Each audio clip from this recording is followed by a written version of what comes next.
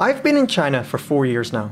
I've explored mountains, rivers, deserts, ancient towns, and huge modern cities.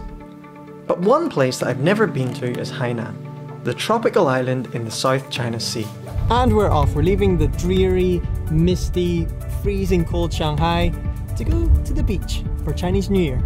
I want to find out, is there more to Hainan than just beaches and sunny weather?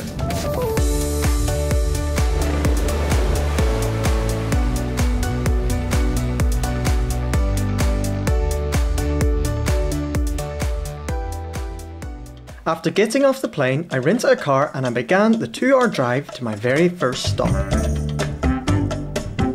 This is Ruye Wan, or in English, Sun Moon Bay. It's a much quieter beach along the east coast and it's popular with surfers and has a really nice, chilled atmosphere. I spent the next 2 days here relaxing by the beach and eating way too much xiaokao. Fully recharged, it was time to head up into the mountains. Today we're in Douyin in Sanya and we're going to go and see the Yanoda rainforest, one of the biggest in China. Let's go! Yanoda in the local Hainan dialect means 1, 2, 3, Yanoda. And now it's also a way to say hello and welcome, Yanoda. Yanoda Rainforest Park has many different activities for all ages. Helicopter rides, zip lining and even rock climbing. But I wanted to check out the glass bridge overlooking the rainforest. Made in China, no problem. This glass bridge is over 100 meters long and it's about 300 meters down, so yeah, you are pretty high up. You though. Oh, don't look down, don't look down, don't look down. Look at these jokers trying to freak you out. Oh my goodness! Where'd he go?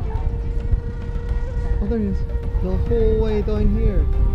Like I said, I would love to go and do the swing, but you know, they said I'm a little tall and I'm not a chance I'm doing that. That is madness. Just picked up a Yanoda chocolate ice cream. Very good actually. So Yanoda Rainforest Park is about 35 kilometers from Sanya and it's about 45 square kilometers in total, which is absolutely giant. It embodies 5 of the biggest rainforests in Hainan. It's a huge biodiversity and it's sometimes known as China's diamond rainforest. So that says a lot. It's really nice. And there's a hotel right in the middle of the Yanoda forest. Here's the pool. What a beautiful little relaxing spot to come and chill at. They have fish massage. Oh, how long ah! I had a really fun time. Really good. So if you're near Sanya, you want to come up to the mountains for a while, definitely recommended. The climate up in Douyin was much cooler than down at the beach, and the hotels were really pleasant. It was really refreshing to jump in the pool during the hot hours of the day, and I even got the chance to drive an ATV around one of the hotels. The thing was crazy fast. After a few days exploring the area, I got back in my car and I was off towards the ocean again.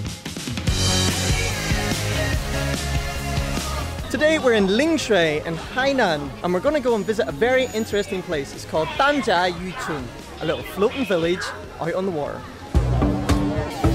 What is this thing? So we're in the market now where they sell all the seafood that they caught. It is massive, look at the size of it.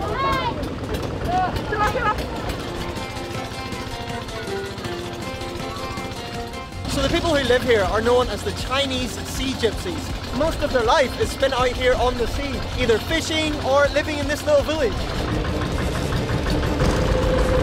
Oh, right, let's go have a look around the little village. So it's actually relatively stable, but it is shaking just a slight bit. You just have to go really careful and yeah. Xiaoxing, xiaoxing. So obviously in all of these different pools you see the whole way around, there's different sorts of fish in each one. It's really interesting, just looking in each pool and seeing what they have. They're growing some seaweed here, some small fish. Look at the size of those fish. Exciting. What else we got? I think it's very interesting to see the different ways in which people live. And it's definitely not something that I would have expected to see here in Hainan. After the boat ride, we stopped off at the nearby Monkey Island, which is a nature reserve for macaque monkeys. In the following days, I went to a Bali-themed village, and I also found an old movie town. Both really interesting places.